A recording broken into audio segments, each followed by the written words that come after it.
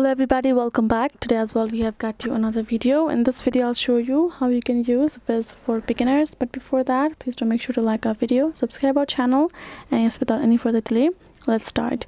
So for that, first of all, go ahead, open up your Wizz app, make sure you have signed in as well. Now you're going to go to the section where you will be able to check out the chats and the requests that you have received right over here. And then you're gonna go back and tap on this icon where you will be able to simply check out people. Simply swipe and you get this community sticker to borrow, etc, etc. You simply have to, let's cross this out first, let's go. And now we're gonna do this. We're gonna be able to check out the stories, like basically Instagram story kind. You simply have to tap on this and you will be able to check out further.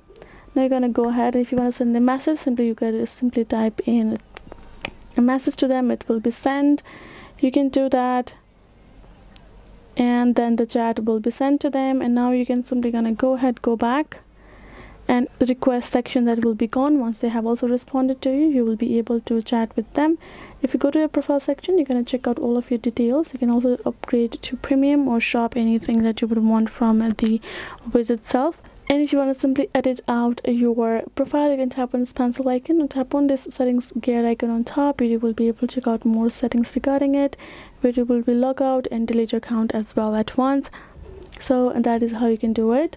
Hope this video was helpful to you all. Thank you so much for watching, and yes, I'll see you guys in our next video.